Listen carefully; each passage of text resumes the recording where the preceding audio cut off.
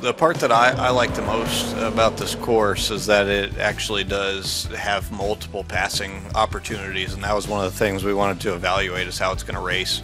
What we love as road racers is heavy braking zones, and clearly the end of the front straightaway here you have a very heavy braking zone. You also have another long back straightaway getting into turn 7, which is a heavy braking zone, and there's high-speed stuff, there's low-speed stuff, so it's pretty much everything we could ask for from a competitor's standpoint.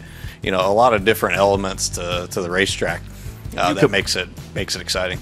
The 14-turn, of course, you're coming up on that short chute, and it's right on edge, and you get to brake right next to the wall there, which is pretty cool, and it's just really unique. I can't compare that to anything, actually. And then running the 12-turn course, spiked the old heart rate pretty good coming through backwards through oval turn 1. That's weird. That's very weird. So it was cool to be able to run both and evaluate both, and neat to know that no matter what, we were going to put on a really good show. Matt's input, I'm going to say it again, it's just been so valuable already today, what little bit of runs that we've done, and that's the reason we were really hyped up that he offered to come up here and get in the car.